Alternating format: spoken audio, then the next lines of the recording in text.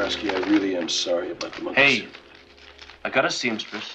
She's gonna fix it up fine. They'll never know the difference. Now, did you bring me my chili dog? Oh, yeah, right here. Thank you.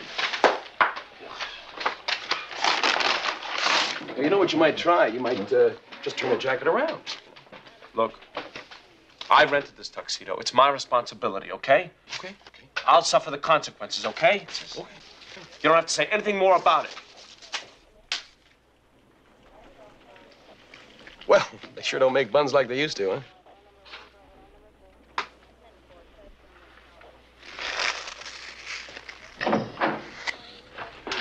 Well.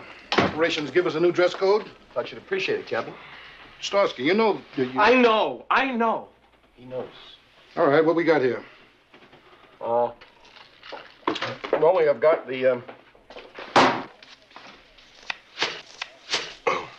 We have the cream of the Society Blue Book, Captain. But nobody saw Diddley Squat. It has all the earmarks of a professional hit, but nobody in this group looks like a pro. We figured if we could crash the party, then somebody else could. What about the hired help? Well, we already went over that list, but we're going to talk to them again. This Braddock, does he have enemies? Well, word has it that he sells most of his art, or he sold most of his art, through collectors' wives, in bed. We figured somebody called in a marriage counselor with a gun. All right, go ahead and do your thing. But remember, you're not busting pimps and prostitutes up on the strip. I don't want any complaints from the commissioner's office. The velvet glove approach, Captain. The soul of discretion, right?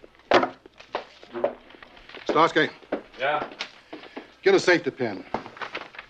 I want my guys to look neat. Just suck in your cheeks and take tiny steps.